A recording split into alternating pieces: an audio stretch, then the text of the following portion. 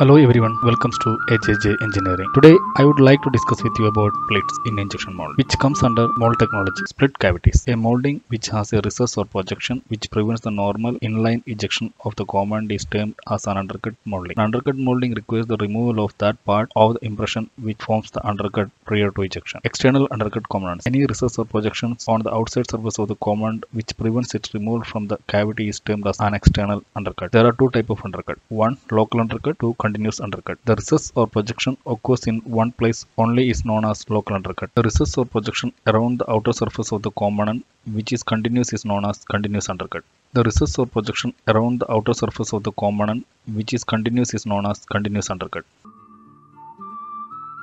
In either case, it is necessary to split the cavity insets into two parts and open these at right angles to the line of draw to relieve the undercut before the molding are removed. Since the cavity is in two pieces, a parting line will be seen on the finished product. The parting line can be positioned any center line for a symmetrical component. For unsymmetrical component, there is only one possible position. For example, the parting line for pen cap can only occur on the center of the position. An incorrect parting line will restrict the free opening movement of the split, which will result in scored cracked component. The joint line should be as invisible as possible in the molding. Splits. Cavities made of different moving blocks are known as splits. They are used to mold a component with an external undercut. The cavity foam is machined into different cavity blocks. The cavity blocks are moved away as the mold is being opened so that the undercut is free from cavity surface. When the mold is opened, the component is on the core which allows normal ejection. There are two basic designs where the splits are retained on the mold plate and actuated automatically. Sliding splits and angled. Sliding splits and angled lift splits. In both there are moving parts and it is necessary to 1. Guide the splits in desired direction, actuate the splits, and 3. Securely lock the splits in position before the material is injected into the mold. Actuation of splits. The splits are mounted in guides, flat mold plate, and are actuated by mechanical, hydraulic, or pneumatic means. The splits are positively locked in their closed position by heels. Sliding splits can be mounted on either the moving or the fixed mold plate. Cavities made of different moving blocks are known as splits. They are used to mold a component with an external undercut.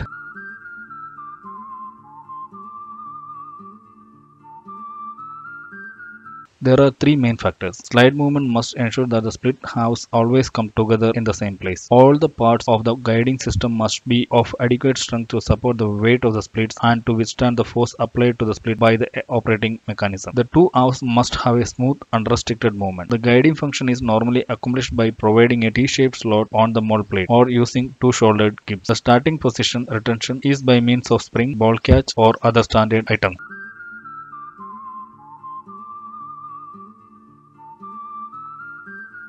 Mold plate design for sliding split. Slide movement is accomplished by the following design. T-slot design. The figure A shows the solid design. The single part construction is ideal for small molds where the mold plate is hardened. The figure B shows the mold plate with slot milled in it. Two flat steel strips are clamped on either side to get the required T-shape. Mold plates can be either hard or soft. If soft, wear plate is required below the slide.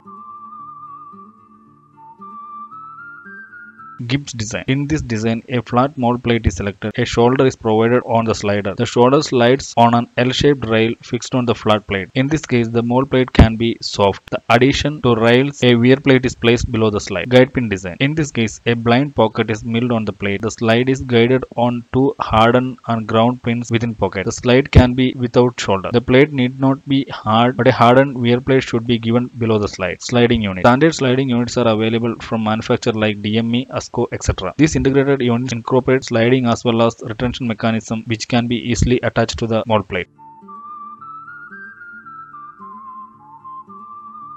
Methods of operation. The splits are actuated by various types of cam like finger cam, dogleg cam, and cam track method. As the mold is opened, the cams attached to the fixed half moves the split to slide across the moving plate, and when the mold closes, the splits are progressively closed. Another method of actuating the split is by the use of compression spring. But as these can be used only to open the split, the locking heels are used to close the split. The splits can also be actuated hydraulically.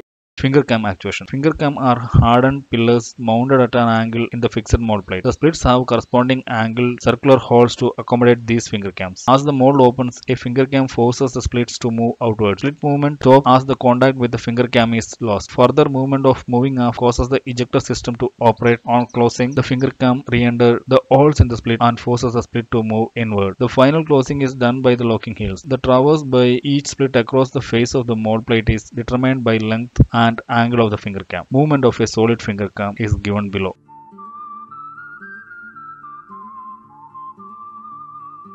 The movement of the slide m is equal to L into sin theta minus C by cos theta. Working length L can be calculated as follows. Rearranging equation 1, we get m cos theta is equal to L sin theta into cos theta minus C. L is equal to m cos theta plus C divided by sin theta cos theta, which is equal to m by sin theta plus C by sin theta cos theta, which is equal to m by sin theta plus 2C by 2 sin theta 2 cos theta, which is equal to m by sin theta plus 2C by sin 2 theta. Therefore, L is equal to m by sin theta plus 2C by sin 2 theta. Alternatively, L can also be calculated as follows.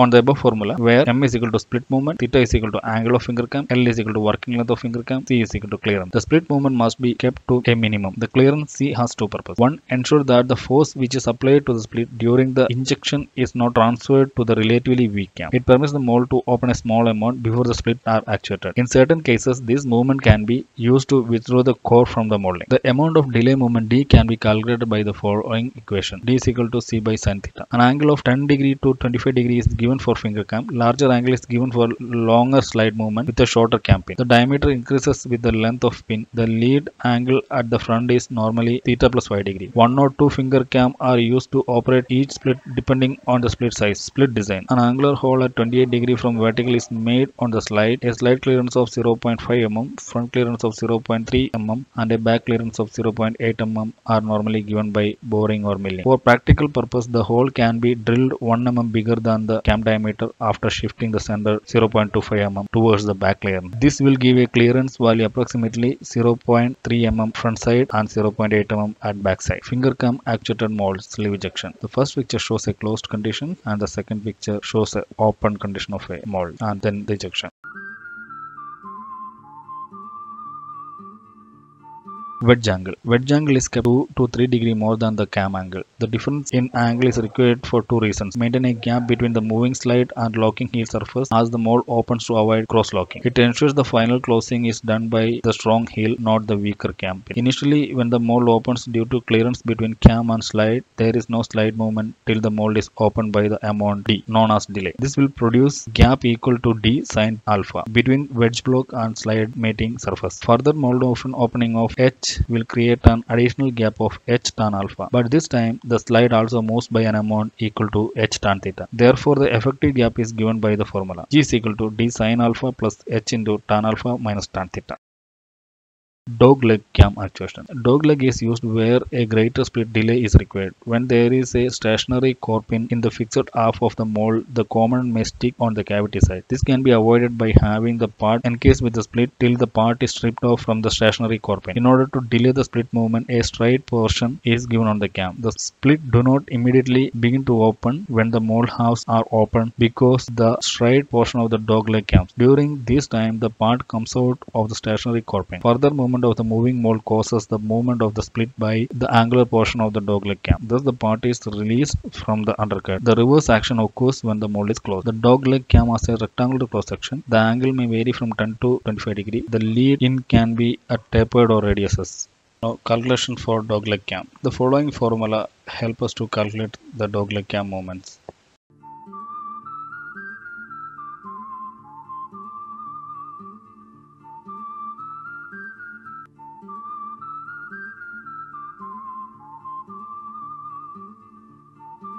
Split design for dogleg cam.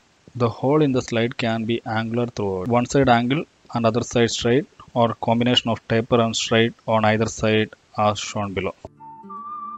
Cam track actuation. Cam track is also used for delayed slide movement. A cam track is machined in the steel plate. It is fixed on the fixed half of the mold. A freely rotation bosses is fixed on either side of the slide. As the mold opens and closes, the boss slides on the cam track. which result in corresponding slides movement. A wedge block is needed for final closing. The various dimensions needed for cam track actuations can be calculated from the following formulas. Split design. In this design, no shoulder can be given on the slide as it will obstruct the cam movement. A freely rotating sleeve is fixed on either side with a distance screw in order to avoid friction and to reduce wear and tear. Split locking method. It is essential to hold the split rigidly during the actual injection phase, as the high pressure developed within the impression will tend to force them apart. Sliding splits can be conveniently locked in position by the use of a chase bolster. Each split will have a sloping or angle face accurately matching the angle face of chase bolster. Two basic design of chase bolsters are open channel type and enclosed channel type. Open channel chase bolster. Simplest of the design is by machining a channel with angle slides across the width of the plate. The projection formed are called locking heels. Wear plates are used to resist wear. Open channel chase bolsters can be made on assembly by attaching individual heel block to a plate. Enclosed chase bolsters. An enclosed chase bolster is preferred for deep splits as it results in more rigid structure. Chase bolster is made by machining a pocket with tapered circular or rectangular form. The taper is kept 2 to 3 degrees more than the finger cam angle.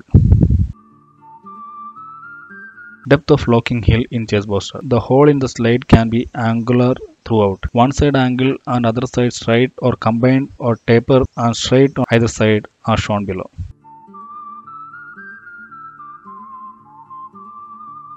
Split safety arrangement. It is necessary to provide certain safety features in mold with cam method actuation. When the mold is fully open, the split are not in contact with the cams. Therefore, the split may be moved out of alignment by shock, vibration, or even gravity. To arrest this movement by gravity, the split should be operated horizontally respect to the machine. To prevent the movement of the split by shock or vibration, the following methods can be used. Ball catch method. A spring-loaded plunger is fitted below the surface of the split. When the split is open, the plunger is engaged in a small conical depression, which retains the split normally in that position. The distance between the plunger and the depression is equal to the movement of the split. Spring-loaded pin method. The splits are spring-loaded so that after they are actuated, they remain in the open position. A pin fitted to the underside of the split is free to move in a recess in the mold plate. A spring is fitted between the pin and the end of the slot. Spring with pin or plate stop. In this case, the splits are spring-loaded so that after they are actuated, they remain in the open position with the help of a stop pin or plate. As we use bigger diameter spring, slightly heavier slides can be used. Since the spring in line with the split movement, the compression load has to be taken by the cam. Position sensors. Sometimes position sensors are placed to ensure that the slide has been returned to initial position. Sensor also may be placed below the ejector system to ensure its position, especially when hydraulic knockout systems are employed. Early return mechanism. When there are ejector pins or sleeve directly below the slider path, the ejector system has to be taken fully back before the slide is brought into avoid collision. The ejector system can be positively returned early using the mechanism shown below. When the mold closes, the knockout bar fixed on the fixed half hits the retainer bar, which moves the ejector system back. The knockout bar moves past the retainer bar into the clearance provided on the ejector plate and base plate when the ejector system has been fully returned to its initial position. The slide crosses any pin or sleeve below it only they have been moved out of collision.